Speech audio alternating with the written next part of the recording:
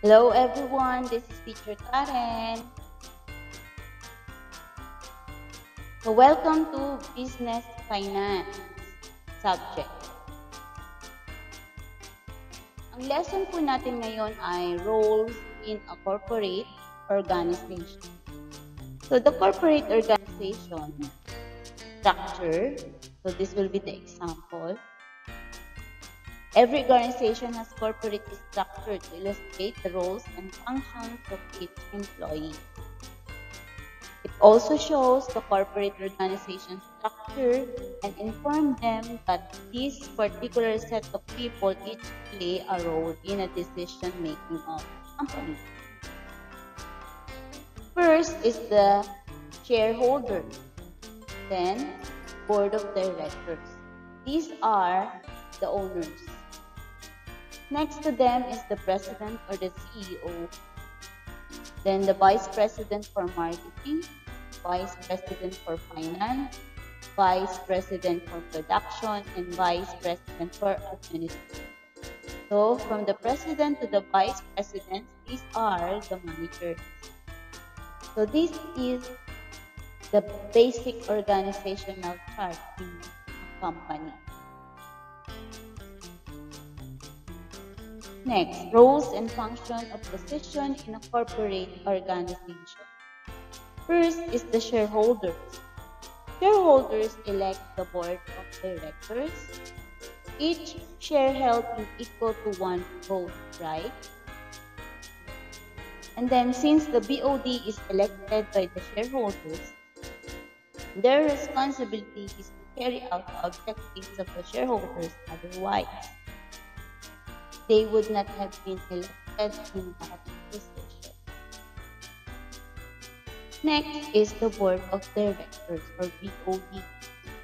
It is the highest policy-making body in a corporation. The board's primary responsibility is to ensure that the corporation is operating to serve the best interest of the stockholders. Setting policies on investments, capital structure, and dividend policy. Approving company strategies, goals, and budgets. Appointing and removing members on the top management, including the president. Determining top management compensation. Approving the information and other disclosures reported in the financial statement. President or Chief Executive Officer or CEO. Overseeing the operation of the company and ensuring that the strategies as approved by the board are implemented as planned. Performing all areas of management, planning, organizing, staffing, directing, and controlling. Representing the company in the professional, social, and civic activities. Carries out the decision making for all functions. Vice President for Marketing. Formulating marketing strategies and plans, directing and coordinating company sales, performing market and competitors analysis, analyzing and evaluating the effectiveness and cost of marketing methods applied, conducting and directing research that will allow the company identify new marketing opportunities, example given variants of existing product service already offered in the market. Promoting good relationship with customers and distributors. Vice President for Production. Ensuring production meets customers' demands. Identifying production technology. Process that minimize production costs and make the company cost Competitive. Producing a production plan that maximizes the utilization of the company's production facility. Identifying adequate and cheap raw material suppliers. Next is the Vice President for Administrative, coordinating the functions of administration, finance, and marketing departments, assisting other departments in hiring employees, and providing in assistance in payroll, preparation, payment of vendors, and collections of receivables. Determining the location and the maximum amount of office space needed by the company. Identifying means, processes, or systems that will minimize the operating costs of the company. Next is the Vice President for Finance. Financing, investing, operating, dividend policies, and financing decisions. Determining the appropriate capital structure of the company. Company structure refers to how much of your total asset is financed by debt and how much is financed by equity. So we will discuss function of financial management. So the Vice President for Finance, ito po yung roles and functions. Financing, investing, operating, dividend, policies, financing decisions. Financing decision include making decision on how to fund long-term investments such as company expansion and working capital which deals with the day-to-day operations of the company. Example, purchase of inventory, payments of operating expenses, etc. Okay, one of the role of the Vice President for Finance, Financial Manager, is to determine the appropriate capital structure of the company. Capital structure refers to how much of your asset is financed by debt and how much is financed by equity. Sample capital structure, we have low leverage and high leverage. As you can see, in low leverage, much more in the equity than the debt, opposite with the high leverage. So asset is equal to liabilities plus owner's equity. So ayan po yun. Then, to be able to acquire assets or funds must have come somewhere. If it was bought using cash from our pockets, it is financed by.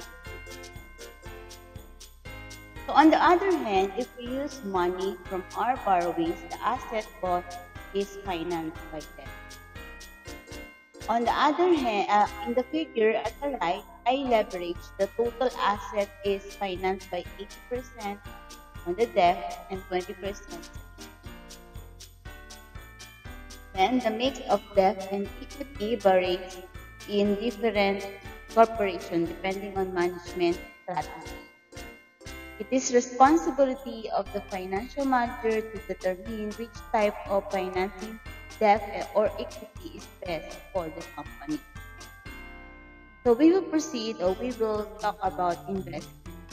Investing is where to put your excess cash to make it profitable, more profitable. We expand that definition by including cash held taken from funds as a result of financing decisions. Short-term investment needed when the company is in an excess cash position.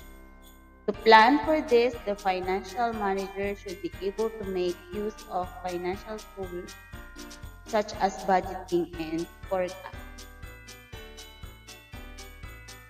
It should be supported by long-term investment, should be supported by a capital budgeting analysis, which is among the responsibility of a finance manager. Capital budgeting analysis is a tool to assess whether the investment will be profitable in the long run. This is crucial function of management, especially if this investment would be financed by debt. The lender should have the confidence that the investment that management will push through will be profitable, or else they would not lend the company any money. So it deals with the daily operation of the company, operating decisions. The role of the Vice President for Finance is determining how to finance working capital accounts, such as accounts receivable and inventories.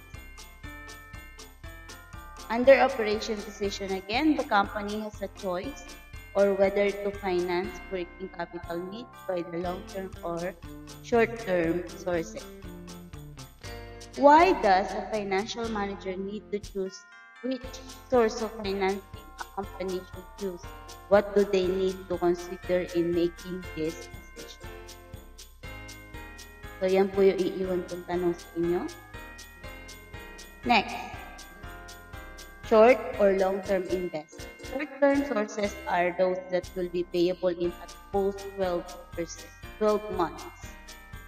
So the interest rate is generally low as compared to that of long-term loans. So this includes short-term loans with banks and suppliers credit. Hence, this would lead to a lower financing cost. Suppliers credit are the amounts owed to suppliers for the inventories they delivered or services they provide. Long-term sources, on the other hand, mature in longer periods. Since these will be paid much later, the lenders expect more risk and place a higher interest rate, which makes the cost higher than short-term sources. However, since it has a longer time to mature, it gives the company more time to accumulate cash to pay off the obligation in the future. So how about the dividends? Dividend policies, cash dividends are paid by corporations to existing shareholders based in their shareholdings in the company as a return on their investment. Some investors buy stocks because of the dividends they expect to receive from the company. Non-declaration of dividends may disappoint these investors. Hence, it is the role of a financial manager to determine when the company should declare cash dividends. Before a company may be able to declare cash dividends, two conditions must exist. The company must have enough retained earnings, accumulated profit, to support cash dividends declaration. The second one is the company must have cash. What do you think will be the effect of the decisions of management in paying dividends? Remember that dividends come from the company's cash and availability of restricted retained earnings. Recall that one of the functions of finance manager is investing, and its available cash may be used to invest in long-term investments that would increase the profitability of the company. Some small enterprises which are undergoing expansion maybe have limited access to long-term financing, both long-term debt and equity. This results to this small companies reinvesting their earnings into their business rather than paying them out as dividends. Okay? So, our words of wisdom, the best investment you can make is an investment in yourself. The more you learn, the more you'll earn. By Warren Buffett. Okay? So, that's all. Thank you. God bless and stay safe. Bye-bye po until next video.